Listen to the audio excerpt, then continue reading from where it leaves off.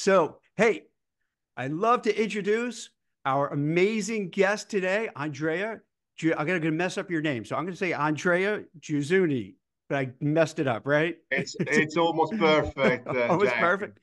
Almost So, perfect. so Andrea, I would love for you to just give a little bit of color about what you do currently at E&Y and a little backdrop in terms of your experiences and your background and things that you're passionate about doing. Yeah, with pleasure, Jack. So I'm Italian, 54, and I have a degree in economics, and I started with Ernest and Young, how it was called at the time, EY now. When I was 25, so it's been quite a journey, almost 30 years with the firm. And I started as a young auditor in a very small office near Modena, where the Ferrari are built. And I spent a couple of years in the audit department. I moved to London in the late 90s, and I joined the corporate finance department, doing a lot of sexy stuff, valuation, due diligence, M&A in general. And I fell in love with the job, and I really never left it. I mean, I've been with the firm in this department called Strategy and Transaction for the last 20 plus years. And I served as a consultant a variety of different clients, private equity, corporates, in a variety of different industries and in a variety of different countries, actually. So that's a bit of my journey. And in the last couple of years, since 2010, I started really acting as a manager for the firm. This is a big firm. Our revenues are in excess of $50 billion. So I now represent one of the four divisions or service lines, as we call it, which deals really with strategy, deals, transactions, transformation, and these kind of things. So that must be really exciting for, let's say, with deal flow in terms of mergers and acquisitions, M&A, and then IPOs. Those are kind of sexy parts of the market.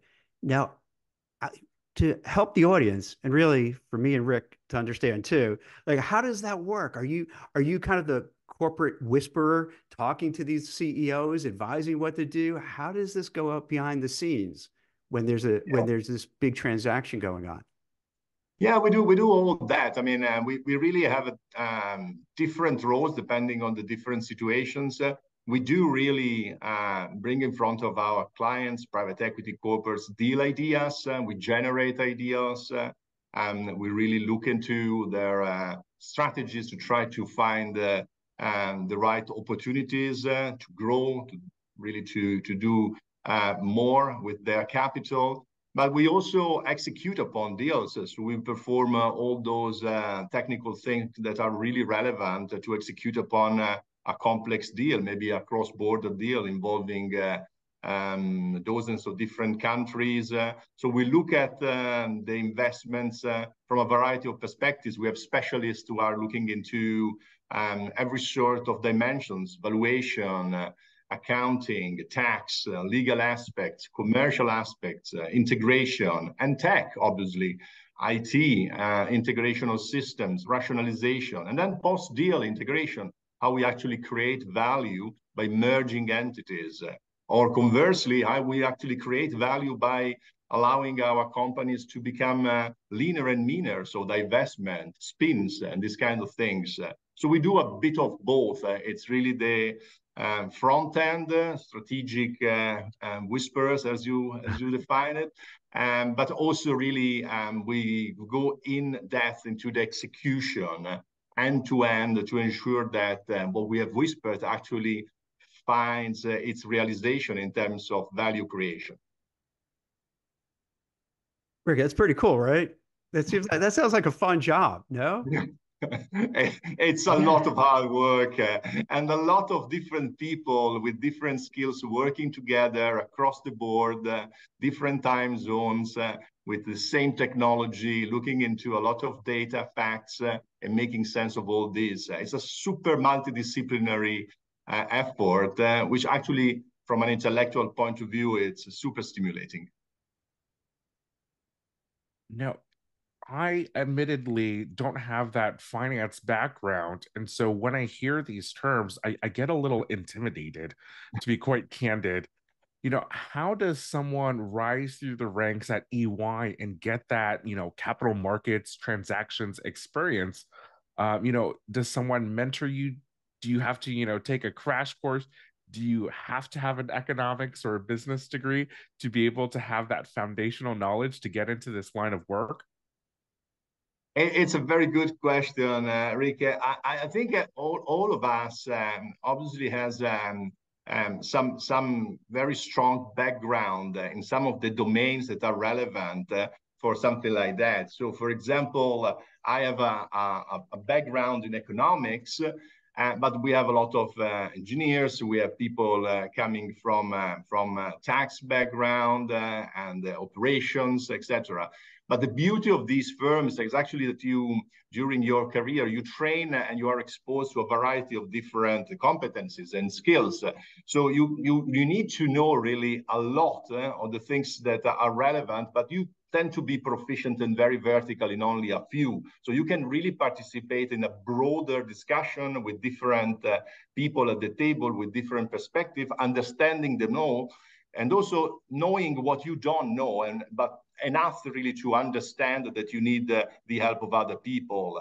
And generally, you develop a lot of tech expertise. You need really to understand how to harness data and technology. Now we have the lack of having a lot of AI support for our analysis, which actually can bring to life a lot of new insights, and coupled with our sector expertise, you come up with a lot of new things, new ideas, new opportunities that only 5 years ago were unthinkable. So that's really the sort of continuous education you have to go through when you are in these sort of large firms. And EY, it's a fantastic school in this respect, because we are probably the most integrated globally firm. I mean, so it's really a multicultural experience as well. So you get to know people coming from different geographies, different cultures. It enriches you also as a human being a lot. Andrea, just to kind of visualize this. So let's say there's an M&A transaction or an IPO transaction that you're advising. Can you kind of set the stage of like what that looks like? Because I imagine in my mind, like maybe it's this war room type of situation where everybody is in this big boardroom and you're trying to make this IPO go or this deal get done. Can you pull back the curtain and what is it like to be, for instance, Reddit just went public, right? So, okay, what is it like if that happens? Or, you know, BlackRock just took over some, REIT, and these are billion-dollar deals. What's it like? Is this a huge adrenaline rush? Can you walk us through how you feel and what people are doing? Yeah, it's interesting because generally you you have a very slow start in this kind of things. So a lot of these big deals actually are designed behind the scenes for several months, sometimes years, due to the complexity inherent in this situation. I mean, it takes a lot of undercover work to ensure that when you really kick off the real project, you have enough elements to really consider the likelihood of a successful transaction. And you start, and when off you go, I mean, obviously you have a lot of project management, so it's not particularly sexy. It's hard work. It's really plumbing over poetry. I mean, you have a lot of data to crunch, a lot of documents actually to prepare, and a lot of analysis and to ensure that all the different multifaceted elements of a deal are covered from a risk perspective, valuation perspective. So different teams working in parallel on different work streams.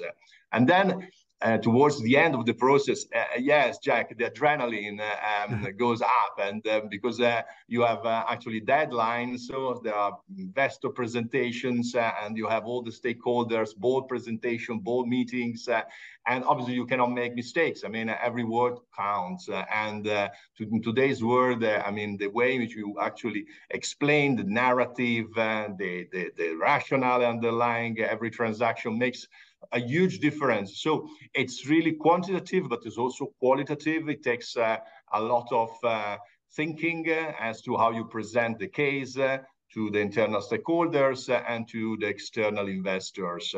And then obviously you reach your peak when you go really public and the day comes and the documents are signed. And again, it's incredibly rewarding. Generally, it's the result of months and months of hard work and teamwork with, and I mean, guys, I mean, you can imagine, I mean, not always a smooth path. I mean, there are a lot of issues, things that don't go in the right directions, and mistakes, and corrections, and so it's a bit of I mean, it's a bit of a journey. Every single large project tends to really absorb an incredible amount of energies, both emotional energies and intellectual energies. 2 points here. It seems like there's a kind of a cliche-ish for, let's say, police officers or firefighters, where it's lots of downtime. You know, you're doing your work. It's, you know, just kind of flatlining a little bit, but then all of a sudden, boom, everything changes really quickly. It flares up, yes, and absolutely. then, right, and then everybody is on. And speaking of that, what kind of people, let's say, on your team, it doesn't have to be specific you or your team, but generally speaking, what do you look for in people who might say, oh my God, this sounds really cool. I would love to be involved in this space. What kind of backgrounds do you look for? What kind of people? What skills do they need to have that you would say, yes, this person would be great to be on our team? I think these kind of professions, the people we have on our teams tend to have a lot in common. I mean, first and foremost is really the intellectual curiosity. They want really to learn, to know more about things, how the world works, and this is really a fundamental aspect because you really need to study a lot. I mean, this is work, but it's continuous learning and training and looking at different perspectives. So first and foremost, there is this aspect of being incredibly curious. The second attribute we look for, and this obviously you can really understand from what I've just said, is really the ability to work in team. So we need really people who can accept the different roles in the different situations. Sometimes I lead, other times I'm led, because there are people that are more proficient in the specific things. So it's really this ability to be team players and leaders when it's necessary that tend to characterize our professionals. And again, it's the human factor that counts. There's a third element, which is really being extremely hard worker. So it's, I mean, you can see the pace of these projects, etc. It tends to require a lot of personal commitment, which needs to be justified by the satisfaction you feel doing these kind of things. So compared to the 80s, 90s, where actually those working in these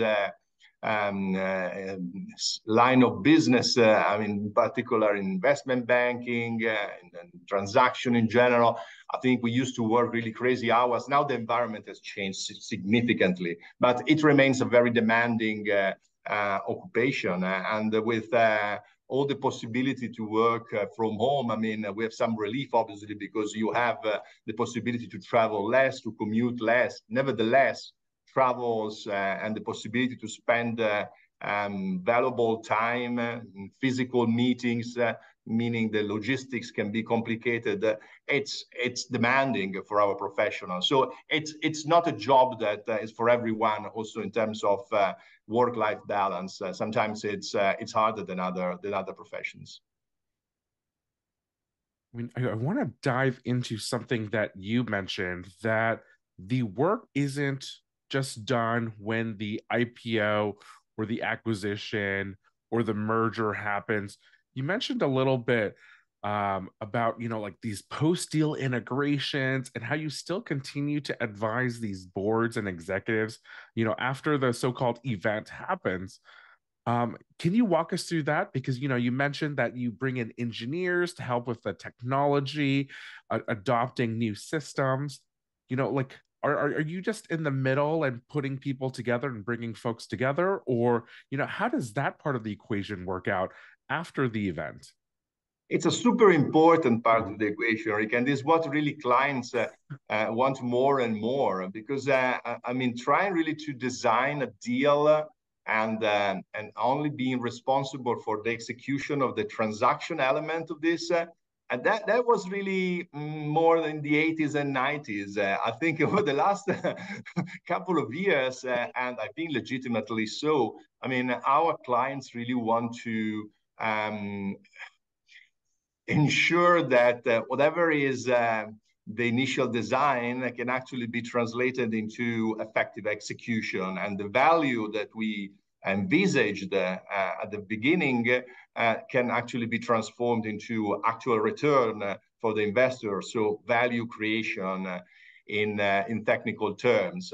So more and more we are asked, and we are actually equipped to talk about a potential deal from the very outset, looking into the operationalization of the post-deal environment. And you can only do this if you have at the table the actual people who will be in charge of the post-deal value realization, because they will commit to delivering, to help our clients deliver that value. And they will also advise regarding all the specific aspects that need to be dealt with ahead of the deal to ensure that we maximize the likelihood of getting the most out of a transaction, which per se are very expensive things. You can imagine the amount of time that the management has to spend really to get these things right, very strategic, huge amount of capital, so huge amount of time dedicated to this. And then the real actual cost related to the transaction, bankers, lawyers, consultants, and so on and so forth. So you need really to get the value you have in mind delivered at a certain point. So when the deal actually is executed, the transaction is completed, the real life starts, because you have really to ensure that all the assumptions you made, all the plans you had can actually be executed. So the more realistic, the more grounded these plans were, and the higher the likelihood that actually the value can be realized within the timeline expected for this. And again, the human factor prevails. You need to have the right people with the right knowledge of the different cultures, especially when you merge two businesses. The cultural aspects become of fundamental importance. But you need to have people very, very vertical in specific fields. You mentioned IT, and you need to have people who understand very well how to connect different environments and do this in a very safe manner. Today, cybersecurity and these kind of things are of paramount importance, and the confidentiality, it's key, especially if you are talking about listed companies where actually stock prices can be affected by leakages, etc. So all these aspects become incredibly important also in the post-deal situation. And these projects can take actually several years to be finalized. It's a long-term stuff, because you need really to reorganize business lines, move companies. Sometimes you need really to change quite completely the business processes that were present in the target company, because they need to be realigned more effectively to the acquirer's one. So it's super complex, but that's really the most value adding part of the equation, because just buying an asset, I mean, it may be sexy for certain investor who can actually speculate on the swings in share prices and the week before or the week afterwards. But the real point is really the value that you create over time by really merging these two different entities and building something that should attract a much higher value in the long term. Yeah. Now, Andrea, you deal with a lot of CEOs. What's keeping them up at night? Is there a common thread? You mentioned cybersecurity, AI. Are there other things that you notice it's front and center on CEOs that are worried about, you know, war in the Middle East, war in the Ukraine, supply chain disruptions, AI? Are these things, really weighing on them, or are there other things too that aren't talked about enough that CEOs are concerned about what's going on? All of the above. Yeah. I think it's. I would start really with the geopolitical situation. Probably it's the one item that is on top of every CEO's agenda, and as you understand very well, I think the last couple of years have actually shown how fragile our geopolitical framework was in the past 2 decades, and some of the cogs that now we see are in motion. I mean, we're not standing still even 10 years ago, and now they are moving very, very fast. And the implication of the current geopolitical situation is massive across basically every business, across every country. And I think this is really the single topic that I would say keep every CEO's up at night, because again, it's not just a single factor, but it's a combination of things.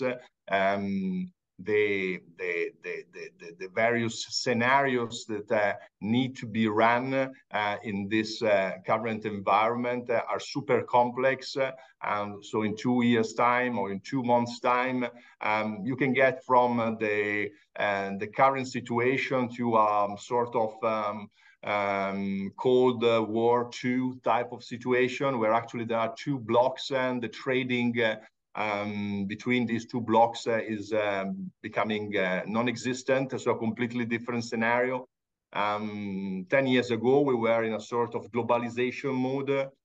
Maybe in 6 months, we are in a completely different scenario where friends come first, and actually you organize your business only amongst companies, and in particular in countries where you think that the geopolitical environment is more stable. So all this has profound implications in the way in which you actually want to distribute your supply chain, and the way in which you actually want to secure all the raw materials you need, the talent you need, the capital you need. You see all the implication across all the dimension of an enterprise, and again, the landscape can change very fast, as we learned over the last couple of years.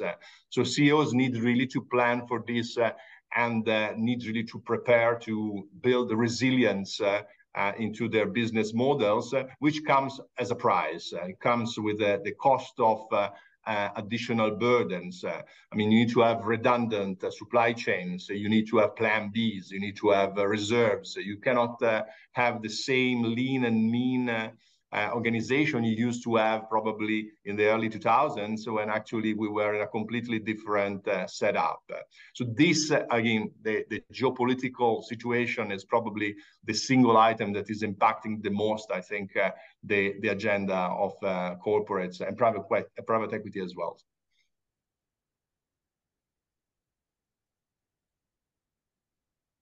Now, I wonder, beyond the, actual financial events of the transaction, what other, things do CEOs bring you in on to kind of consult and advise in terms of how they can succeed as a business?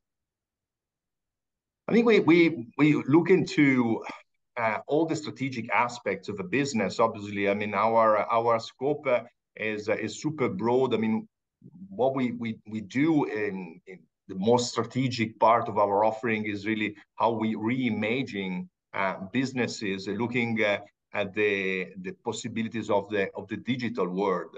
So what we call enterprise reimagine, how we actually start from the existing assets and we reimaging a business, looking at the technology that is available, looking at the different setup of the existing processes, and giving really the possibility for our clients to monetize on assets that currently are standing idle, and really reaching a much broader customer base, both geographically and in terms of different categories of customers, and extracting value from products and that are probably undersold today. So that's part of the transformation journey, is probably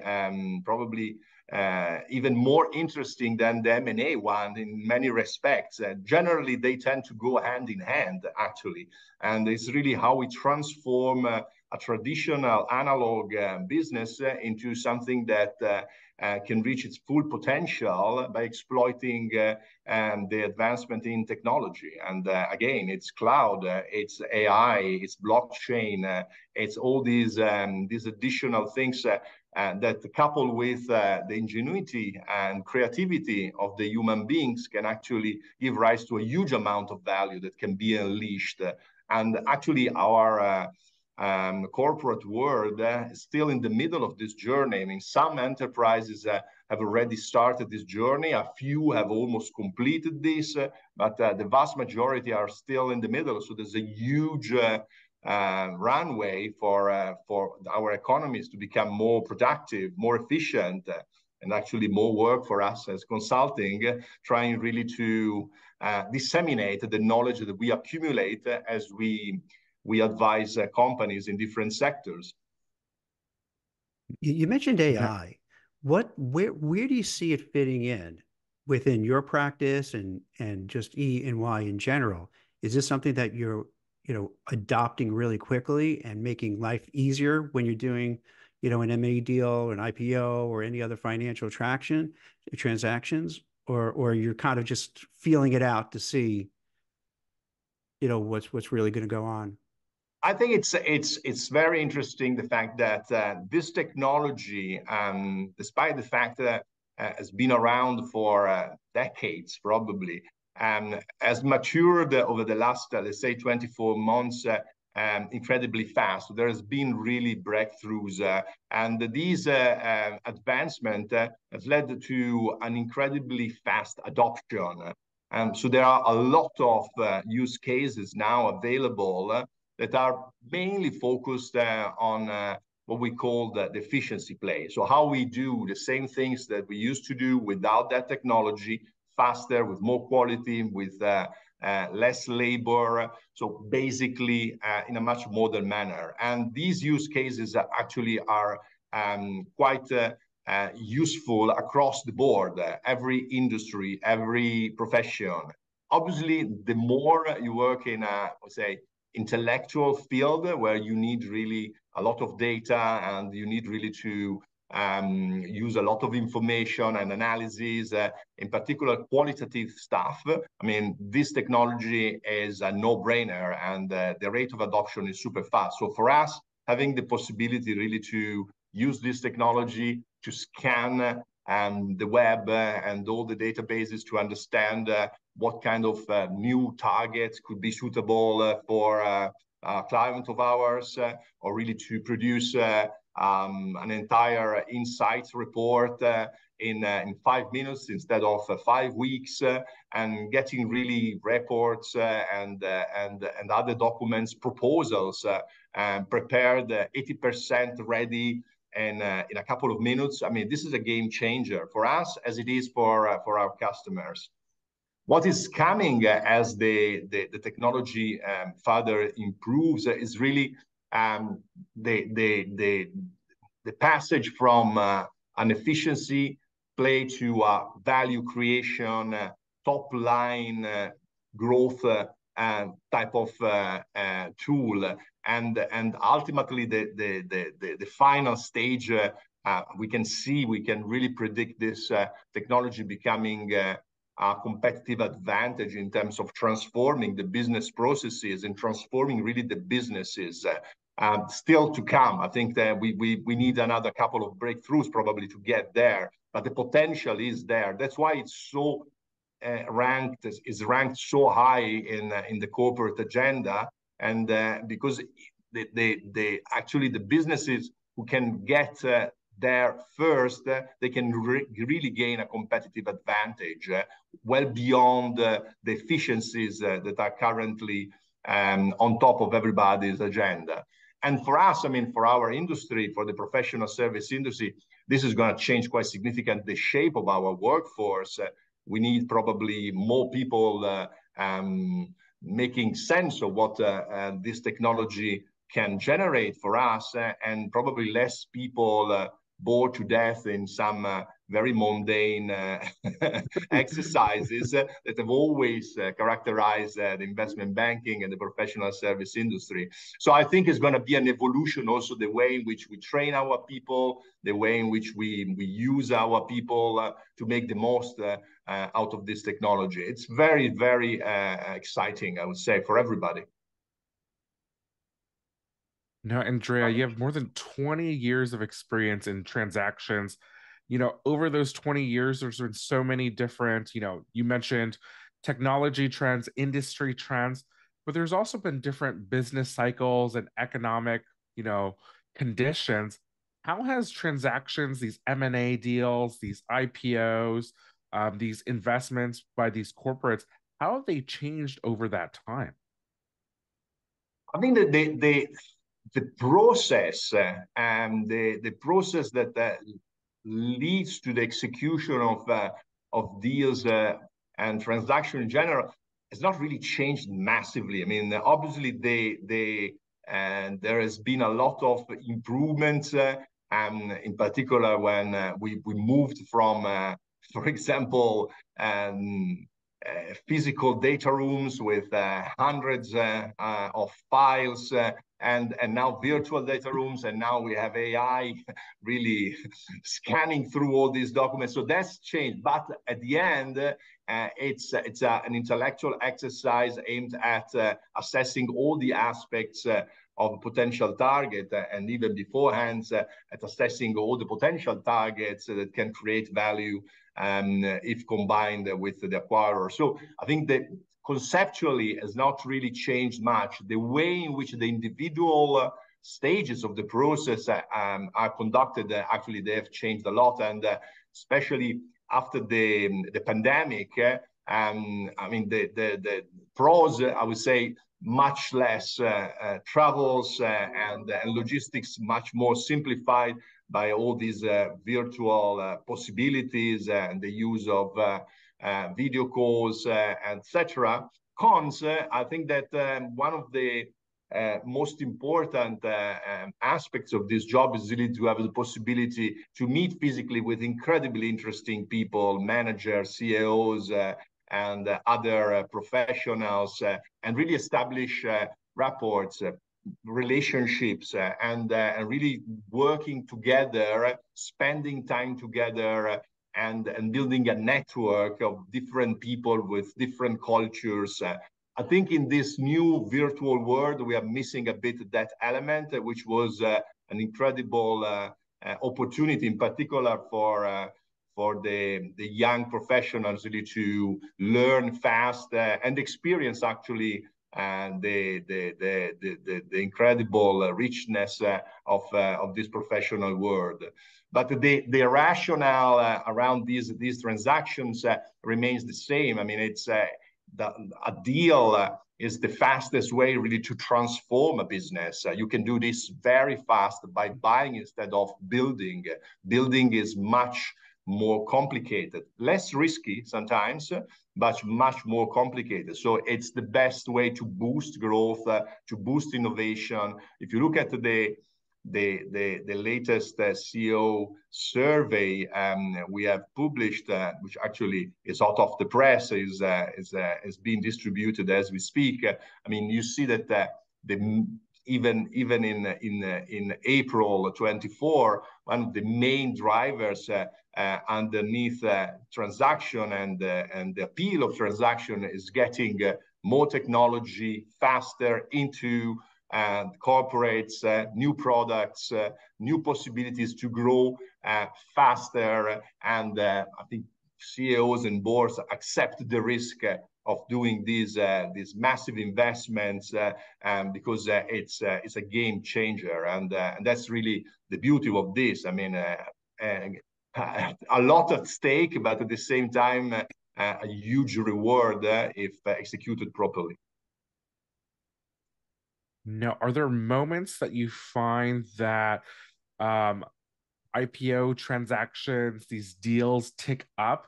You know, you mentioned that the need for these businesses, these executives, these boards to realize game-changing impact or increase their scope. Those are certainly catalysts, but are there any other kind of pivotal moments that, you know, either lead to an uptick or even a decrease in this kind of activity?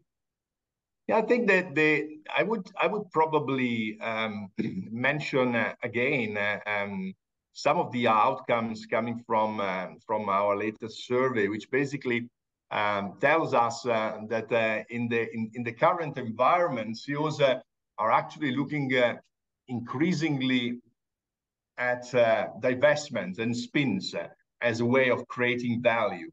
So large corporates with a very diversified scope, sometimes with subsidiaries and operations in countries, in geographies, or operating in sectors that may become problematic in the long term due to all the changes we discussed before, geopolitical things, changing customer taste, technology aspects. And there's this sort of willingness to do what we call the portfolio review. So really open up all your assets, all your businesses, all your subsidiaries, all your revenue streams, and try to understand whether there's a better way to use the capital you have currently deployed. And generally, this means that, yes, you would like to invest more in certain specific geographies or sectors or products, but in order to do so, you need to simplify the model. You need to divest actually in other parts of the business because the scenarios change or is going to change fast. So the investments are becoming more and more at the top of the CEO's agenda because also capital is quite expensive today, especially more expensive than it used to be until 2 years ago. So I think having the possibility to fund the new ventures, those who actually are going to give rise to the future revenue streams by disposing of businesses that maybe are not bad, maybe are not doing particularly bad, but they could be better in somebody else's hands, where probably their core business is more aligned with these service lines, these divisions. That's becoming paramount importance for boards and investors, and investors are asking actually boards to look much more actively at these aspects as a way really to free up capital and redeploy it in a more effective manner. When you talk about divesting, is this similar to what GE just recently did, where they spun off? I want to say they're aeronaut. I can't remember if it's the healthcare or aeronomic, something they spun off, right? Is that kind of what you're talking about, where they feel like it's better off on its own than staying with the parent company? Yes, as you look at many many large American corporation, GE, and you can look at J&J and others, they've all been through this sort of process. So the bigger the corporation, the more sophisticated the business model, and the more likely that they go through this sort of processes as a natural, ongoing exercise to ensure that the capital they are using is getting the highest possible return. So you will see that there is a trend over the last couple of years, and not just for tax reason. I think there are also fiscal implications and that may trigger some of these spins. But in general, it's really the sheer consideration that a slimmer, leaner organization can actually create more value for the shareholders than the conglomerate. And this it's a phenomenon that tends to repeat over time, because you tend to build certain constructs, certain frameworks, certain organization based on the foreseeable future and the existing circumstances. And then, especially in the last couple of years, things change so quickly that all of a sudden you find that your footprint is not the best one to face the uncertainty of the future, or the few certainties we have about the future. So you need really to pivot to something different. And again, if the acquisition is a very complicated exercise, is more an art than a science in many respects, the investments are not easier, because you have to take a look at all the consideration regarding the separations, the transition period, stranded asset, transitional agreements. So the complexities regarding a separation, a spin, a divestment tend to be probably even bigger than an acquisition. And actually the value that you can destroy if you don't do this right can be immense. In particular, you look at the disruption that you can cause to the division you decide to spin off, and all the obviously social and human factors that can be somehow associated with this sort of separations. So it's complicated. So pulling together different cultures is complicated, but separating people who actually belong to the same team, the same firm, the same culture is not an easy task either. That's just one last question. I don't know if this is in your field or fair to ask you, but I think most people are concerned about and you come across very optimistic about everything. How do you feel about the economy? And let's say here in the US, where we're like trillions of dollars in debt. So working at a company that has audit, accounting, tax, should we be worried, not worried? What do you think? Will this all work out? Do you have any sense of how things will play out? I remind you, Jake, that you're talking to an Italian, and we have, I think, about 140% GDP debt ratio. So it's well above the US, which is probably below 100% still. So I think that, yes, it's very uncertain. The future, in many respects, looking in particular at all the different situation of warfare we have, I mean, may look particularly bleak. But I think we should really resist, and we should actually look at the future prospects, taking into consideration the fact that our economies are still adapting to the post-pandemic world, and has been a one-off element. History obviously is moving. I mean, there are different blocks now. You see different scenarios and different, say, center of powers. And all this, it's part of a story that is unfolding.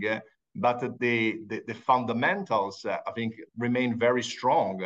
I mean, the US economy remains super strong. And if you look at the state of the art of the technology in the US, it's second to none. So I think the dollar remains the safe haven currency, whatever you can say. I mean, it's so I think that if you look at the fundamentals and if you look at this process of adapting to a different reality that actually is happening fast, and the impact of technology, etc.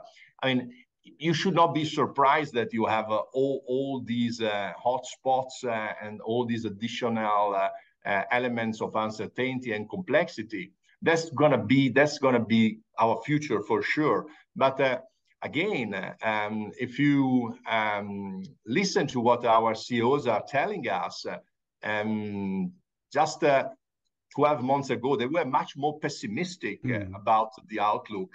If you look at the current feedback, they all feel actually much more optimistic, and much more optimistic, not just about the global outlook, but also their ability to improve their revenues and improve their profitability. And this is because I think they have come to terms with the fact that, yes, there are aspects that are beyond their control, and they need to live with this. They need really to have risk mitigation plans, etc. But there's a lot that they can do, actually, even in this environment, to boost growth, to ensure that they cut costs and they preserve profitability. And they are doing exactly this. It's the usual balancing act between ensuring that you improve in the short term and you satisfy your investors and the markets, which actually is happening. Because if you look at the stock markets, actually, leaving aside the last couple of weeks, I mean, there's been quite a good ride, I think, over the last year. Yeah. And at the same time, it means that we are delivering as a corporate world a lot. In the meantime, I think you need really to prepare and to invest to face actually more long-term, more strategic issues, sustainability, technology, and resilience, changes in geopolitical landscape. So if you look at how we are responding and reacting, and even the IMF, I mean, are actually signaling that the overall global situation is improving. So it's not a surprise that CEOs feels more confident now than 12 months ago. Now, we live obviously in an incredibly uncertain environment, in particular due to the state of warfare we have in Europe and the Middle East, and the tension in. So, I mean, there are obviously situations that can change quite dramatically the current trajectory. But the current trajectory, I think it's much more reassuring today than it used to be 12 months ago, in my view. I feel much better. What about you, Rick? So that was good, because I've been worried a little bit. You're right. The stock market's been doing really well. You know, traded, you know, a little bit of a correction. It's kind of inching up again. But I like that optimistic viewpoint of things. Sometimes, you know, you forget about that. You focus on all the negatives happening, and you need that injection of positivity and saying, hey, wait, things are looking good. Right, Rick? No, I think that's exactly right. And I really appreciate this advice and this walkthrough into kind of what, from an outsider's perspective, seems to be quite complex and difficult, you know, very dynamic situation. So thank you, Andrea, for coming on the show. My pleasure. Thank you. Thank you so much. It was great seeing you again. See you soon. Take care.